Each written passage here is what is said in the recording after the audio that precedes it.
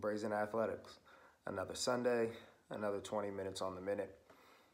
Although this week there will be a slight twist at the end. I know a few of you asked for a few extra minutes. I gave you something else instead. You'll have to join me at 9:30 to see just what that is. As far as the 20 rounds go today, there are 3 things that I really want to focus on here, and I'll touch on anything else during that live Zoom.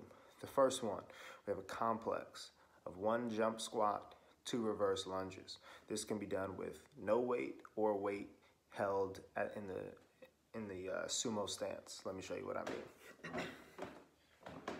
When you start with a kettlebell here, sumo deadlift, jump, reverse lunge, reverse lunge. In the round where you'll see that complex, you will have 5 of those, all right? You can do it just like I did with no weight, or you can hold weight like I mentioned you would in your hands in that sumo position.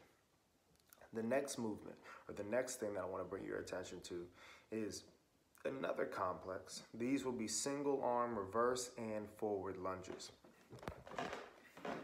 You'll have a kettlebell or a dumbbell or a weighted object here, and with the opposite leg, reverse and forward, reverse and forward, until you get 3 per side. Then you'll switch where that object is, and you'll repeat on the opposite side.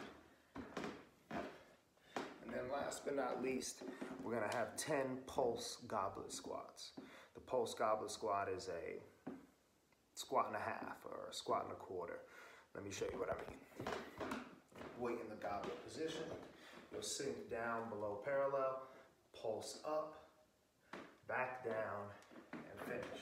Just from the side, you will squat below parallel, stand, below parallel, back up for 10 reps. Everything else is something that you've seen some iteration of, some version of, or something that I'll go over live.